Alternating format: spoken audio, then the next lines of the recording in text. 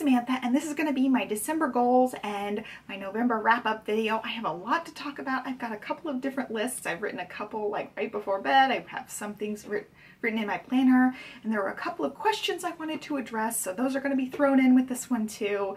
I really love the concept of these videos because I can really answer some of your guys' questions, talk about things that are going on, give you guys my goals, and we can really connect in the comment section below these videos. It just seems like I get really good feedback on these videos. I ended up asking you guys a couple of questions last month, so I want to feature some of your guys' answers before we get to my goals for this month. So I asked you guys about some easy meals. You guys left me some great ones. I'm going to incorporate them into my meal plan.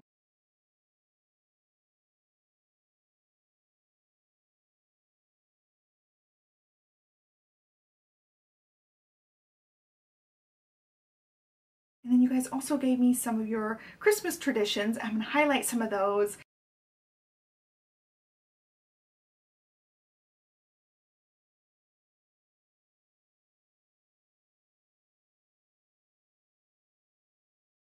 I really loved the find the pickle tradition that one of you guys mentioned. I thought that was really cute. I actually saw some pickle ornaments at a store recently and I thought of you, so I thought that was a really cute idea. So for my December goals, I've got 3 goals, and one of them, again, is from last month. It is come up with some Christmas bows. I did watch some tutorials.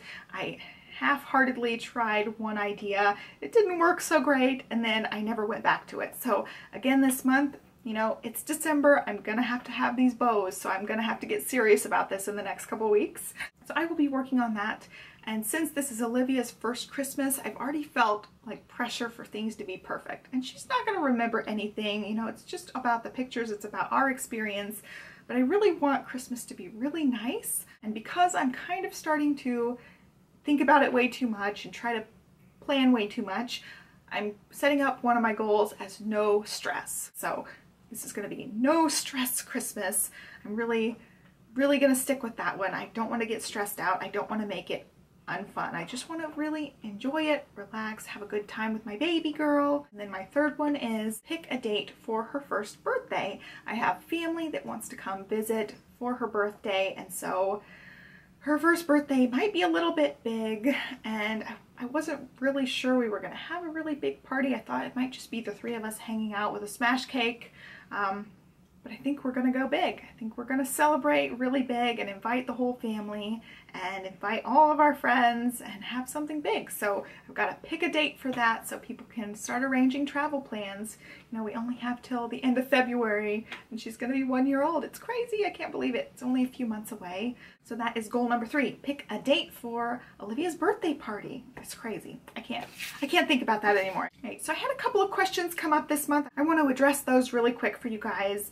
Somebody asked, show all of your cleaning products. I'll show you guys under our kitchen sink and in our cleaning cabinet and show you guys what we have. So this is under our sink, and I will be moving all of this stuff or child-proofing this very soon because Olivia has kind of shown an interest in the cabinet handle. She has not opened anything yet, but I know it's just a matter of time. So here is the bulk of our cleaning stuff. I'm just going to sit down on the floor here and walk you guys through everything. So one of the things I bought recently was this J.R. Watkins Home Refresher. It is just lemon scented spray. You spray it in the air and it makes your house smell like lemons. I haven't used it very much, but they're kind of hippie-tastic, so I like that.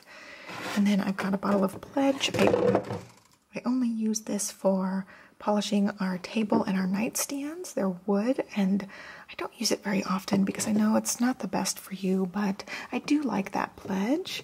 And then one of the things I use all the time is the Honest Multi-Surface Cleaner. So I've got a bottle here, and I've got 3 refills right there, so I can keep myself stocked in that. This is the Veggie Spray. And then one of the things I've used is this Honest Glass Cleaner, and this is one of my least favorite of the Honest products.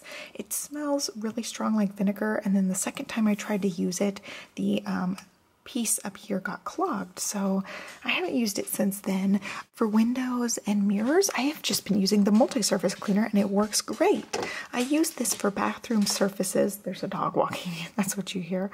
I use this for bathroom surfaces, and I also use their bathroom cleaner kind of interchangeably, but the bathroom cleaner is eucalyptus mint flavored, and you guys know if you've watched any of my videos, I cannot stand mint. I can't stand the smell of it, the taste of it, nothing. It's been since I was pregnant, cannot stand it. So I've been really using this multi-surface cleaner a lot in the bathroom surfaces. Back here I've got some dish soap. It's just regular old dish soap. I think that, yeah, that one's Target brand. And then every once in a while, my husband likes to wipe down the counters with these disinfecting wipes. I'm not a huge fan, so I don't buy these very often, and one of these big things lasts us a really long time, especially after I'm making like a chicken dish. He really wants to wipe down the counter, so I let him do that, and then I clean them again with this. I'm not a big fan, but I do like to have some on hand to make him feel better about things. And then for hand soaps, I've got tons of these J.R. Watkins ones. Absolutely love their hand soap. I just stock up when they're on sale. For the floors, I use their floor cleaner, and then I've been using these wet mopping pads. I really like that you don't have to have the bottle sprayer and the mop. You just have to have the mop with these, which is really nice.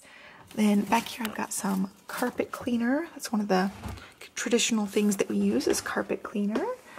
Then there's some Drano back there that's been used one time. Haven't touched it since. And then we've been using this Up and Up Target brand dishwasher gel.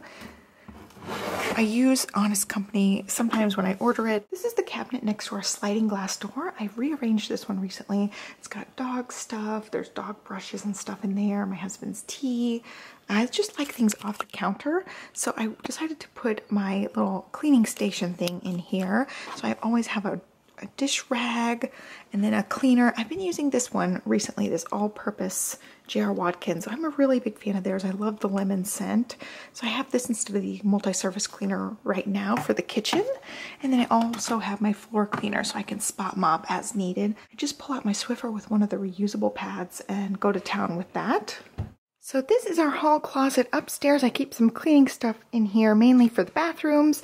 I also keep all of our towels up here. These are just old washcloths. We've used these for a long time, and when they're old, I just stick them in here and use them for cleaning. I've got some reusable gloves. I've also got some old t-shirts from my husband I turned into other rags I can use for things, and I don't feel bad if these get too nasty. I just throw them away. Otherwise, I'll just wash them and use them again. So for laundry soap, we are still using the Honest laundry detergent. Love the stuff. It keeps our clothes clean. And then some of the conventional stuff that I use for toilets, I like the Fresh Brush system. So you get the refills, it goes with the brush, and then they're flushable. And then I also use the toilet cleaning gel. So I really want the toilet to stay nice and clean and smelling nice. And then I also use the Swiffer dusters, which is also a conventional type of thing. All right, I thought of one other thing. We are now in the laundry room, and for laundry stuff, I have a couple of other things. I've got the Fells Naphtha bar, which I showed in my stain removal video, and then I also make a homemade stain remover using baking soda, hydrogen peroxide, and then traditional laundry detergents. I've got those three handy in the laundry area, and I'll just take them to our guest bathroom and stain remove anything that needs to be stain removed. I also have some of these Oxy Boost laundry things you just throw in the washer if you want the laundry to be a little bit extra bright or whatever. I can tell this area really needs to be dusted off, but yeah, I think that covers all of my cleaning stuff. Another thing you guys had asked about was Christmas cookies. I had mentioned I was buying Christmas cookie stuff in my recent grocery hauls. I've just been picking up bags of flour and sugar and stuff when I see it on sale because I'm going to be baking Christmas cookies. So I do have some videos from last year. I think I did 4 Christmas cookie videos. I do plan on doing some of the same cookies from that, but I also want to pick out some on Pinterest and try. I definitely want to do some sort of sugar cookie, and I've really loved those like colorful swirl ones where you flatten the dough and then roll the dough up like a cinnamon roll and then slice the cookies. So I really want to try one of those. I think they're super cute, and I am going to a cookie swap party, which I think is really cool. So I'm going to have to make something really nice for that one. I probably, as much as I hate mint, I'll probably bring the mint cookies because they were such a huge hit last year. And my husband loves them. So if we have any leftovers, he'll eat them. I know that. I'll probably do that. Maybe one other thing for that party, but I still haven't decided yet for that. So since last month, I talked a lot about the mom group stuff, and I just kind of told it like it was and let you guys know what was happening. I want to give you a little bit of an update with that. I have really embraced a couple of other moms groups. I've been having a really good time with them. I've hosted a couple of new play dates recently. I do feel like I'm forming some really good friendships. Like I said last time, it's been kind of a work in progress the past couple of months because I already pretty much figured out I was going to have to leave the other moms group. It seems like the women in the other groups are just so supportive and so friendly, and so far it's been great. I don't clearly see that there's a drama mama in the group, which I clearly was getting drama mama vibes from the very beginning in the other group. I sensed it. My spidey senses were tingling, and I don't get that from these groups that I'm in right now. So it's been really nice. It's been a big, huge weight off my shoulders because I was fighting so hard not to leave the group, but I was, struggling being there. So it's been really nice.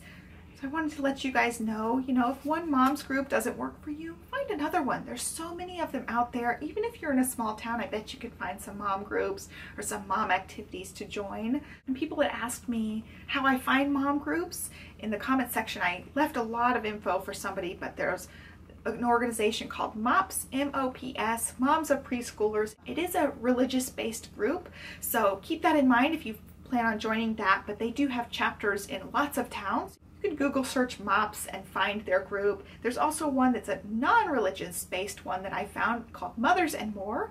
So keep that in mind. It's not religious based, and you can search for that too. Just Google Mothers and More and you can see if there's a local chapter in your town. You can also go to library story times and meet other mothers, ask them about moms groups. I've gotten some good moms group leads from library time. You can also check websites like meetup.com. They do have some moms groups on there. That's how I originally found my first moms group, was meetup.com. And I have since found a lot of moms groups in my town via Facebook. They just set up Facebook groups. And you can also, Google moms group, your town name, and try to find them that way. And hopefully you guys will come up with something. I know it's really hard to branch out and make friends, but I do think it's worth it, especially if you're a new mom. It's been a lifesaver for me. If I was home every day just with my baby, I would feel really isolated and really lonely. And so it's really nice to connect with women that have the same things going on with their lives. YouTube has also been a huge outlet for me, finding you guys, commenting on other people's channels. It's just really nice to be able to do this from the comfort of my own home too, and not always have to put on regular clothes. So definitely, I think it is worth it, even if you come into contact with mama drama people. It's really worth it to still branch out, still make friendships. I've got so many wonderful friends that I've found through moms groups. Some of these women and I are going to be lifelong friends. I already sense we have really strong connections, and it's been invaluable to me to find moms groups. Even the moms group I left, I still found so many wonderful friendships from that group. So I really don't want my story about the other mama drama to discourage you guys from finding moms groups or other moms in your area. Definitely still search them out. They're going to be bad experiences, but they definitely don't outweigh the good experiences. So yeah, that got a little preachy and long, so I'm sorry. Definitely, I'm a firm believer in finding some moms in similar situations because it really helps put things in perspective. It lets you know things are okay, everybody's going through the same type of thing. And also another great thing is the moms with older kids. It's a really good sneak preview into the future. You can see these other moms, their toddlers just go and play. They don't need their mom so much. So it's really nice, especially when she's having a really clingy day and I can look at my mom friends who are a little bit more put together than me. They've got more time to themselves. Their kids play by themselves a little bit better. It's a really good motivation for me to keep my happy face on and push through even a really tough day. So for Christmas decorating, we always decorate the day after Thanksgiving. Black Friday, we don't participate in Black Friday shopping unless it's online. There is nothing in this world I need bad enough to go stand in a really big line in the middle of the freezing cold. It's just, I'm not a big fan of that. I just don't care that much about stuff. I don't care that much about good deals. And if I can find a good deal online, I'll definitely take advantage of that, but I'm not standing in line, especially now we have a baby. There's just no way. So we usually take that day and do our decorating. And so this year, I don't know if we're gonna go all out. Usually I put like a mini tree in every room. We've got a couple of big Christmas trees in the main rooms. And I go pretty all out for Christmas. We've got bins and bins of decorations, but I think this year we're gonna go really simple. Maybe put out one Christmas tree because I don't want her getting into stuff. I don't want to have to constantly keep her away from all the decorations. So we're going to go really light this year and then start going all out again next year. This year we're doing photo Christmas cards and we're going to get our Christmas photos done this weekend. I'm really excited to do that. I wanted something really special for her first Christmas and I thought that'd be the perfect way. I got some little Christmas ornament frames that we can put her picture in and save it and have it every year. We'll pull out those ornaments. I'm really excited about Christmas photos. I just love photos in general. Since I'm a scrapbooker, I don't know, I love photos. So as far as Christmas shopping, we are totally done. I got the last Christmas purchases done this last week. We are done. I still have lots of stuff to wrap because her grandma's went crazy. I've got her tons of stuff.